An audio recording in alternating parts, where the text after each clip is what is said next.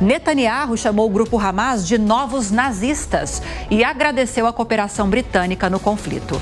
Eu tinha prometido que o Luca Bassani ia voltar com todos os detalhes desses pronunciamentos, dessas lideranças, e aqui ele está para trazer essas informações para a gente. Quais são, então, as informações, Luca? Com você.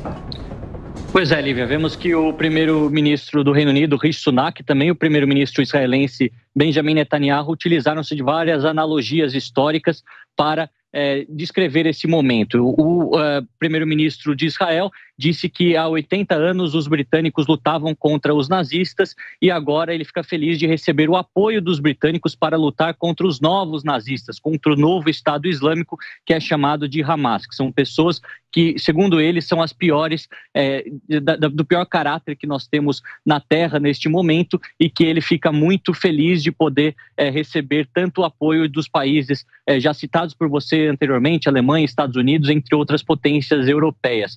Rishi Sunak disse que durante aquele período tão sombrio da história britânica e do mundo, na Segunda Guerra Mundial, os britânicos lutaram fortemente contra os nazistas e agora estão em Israel em seu momento mais sombrio durante esses 75 anos de existência, também apoiando o direito de Israel de se defender dentro das leis estabelecidas pela comunidade internacional. Rishi Sunak também parabenizou o primeiro-ministro por ter aceitado, junto com o presidente Joe Biden, a abertura de corredores humanitários através do sul da faixa de Gaza com o Egito, algo que nós já noticiamos hoje de manhã. Já são esperados 20 caminhões com mantimentos, remédios, alimentos e água, principalmente, chegar à faixa de Gaza durante as próximas horas, apesar das Nações Unidas alertarem que esta operação é extremamente difícil, já que grande parte das estradas naquela região necessitam de reparos após explosões durante esses quase 15 dias de conflito. A gente vai continuar acompanhando esse apoio de Rishi Sunak. Acaba dividindo a população britânica, como já dissemos ao longo